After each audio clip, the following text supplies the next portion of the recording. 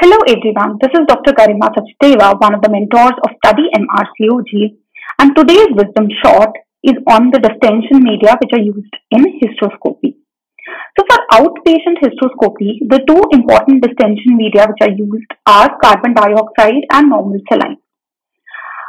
Normal saline is better than carbon dioxide in terms that it decreases the vasovagal episodes, it improves the image quality, the procedure is quicker. However, in terms of reducing pain, neither of these is superior. For operative outpatient hysteroscopy using bipolar electrosurgery, normal saline is safe and it acts as both distension and conducting media. Also, for operative hysteroscopy, the distension media, they can be divided into isotonic, hypotonic and hypertonic. Hypertonic distension media like dextran. So the advantage of using that hypertonic distension media is that they are immiscible in blood. So image clarity is much more. But on the other hand, there is a risk of anaphylaxis with these.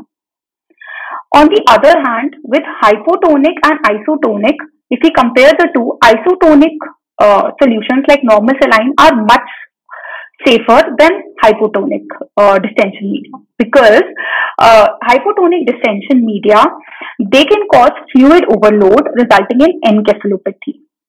So examples of hypotonic distension media, one of these which is commonly used is 1.5% glycine. It is particularly used when we are using electrosurgery.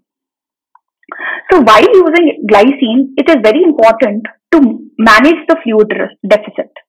So first, strict input-output reading should be recorded. And if you feel that there is a deficit of 500 ml, then you should make sure that the anesthetist is aware of the deficit. Once the deficit reaches 100 ml, the procedure should be completed as quickly as possible, and you should consider placing Foley's catheter in the bladder for accurate monitoring of the output. Consider fluid resuscitation.